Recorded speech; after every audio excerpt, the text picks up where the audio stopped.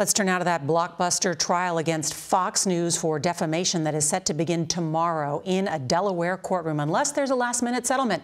Dominion Voting Systems is suing Fox for $1.6 billion in damages for reporting baseless allegations about the company following the 2020 election. CBS's Scott MacFarlane is outside the courthouse.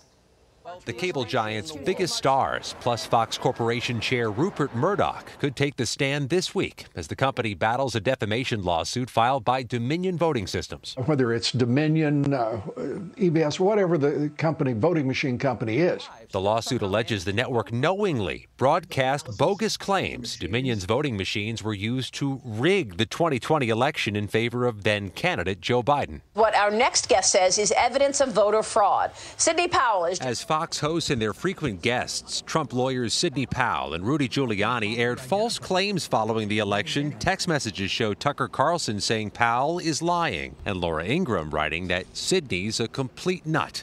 I think it could be very damaging to Fox's stars or to Fox's big-name executives, including and especially the Murdochs, to have to testify. Dominion's lawyers will argue Fox was worried about losing viewership and purposely let the false fraud claims continue on air. But proving defamation requires overwhelming evidence.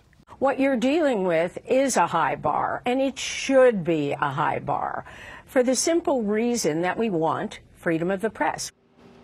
A final round of jury selection is set for tomorrow morning, followed by opening statements, unless there is a last-minute settlement. Norah? Scott MacFarlane, thank you.